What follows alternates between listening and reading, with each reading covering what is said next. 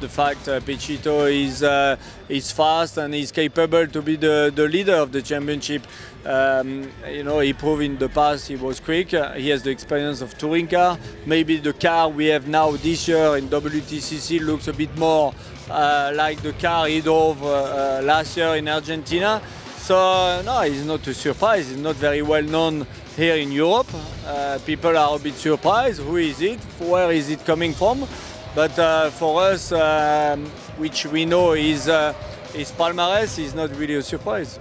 I've heard of him because he's got quite an impressive record in motorsport and he's been driving different disciplines. So it was one of the names I knew, and it was one of the names we were discussing about having for the selection of another driver on top of Müller and Loeb. So very early we knew it was one of the names we could have in the team. Yeah.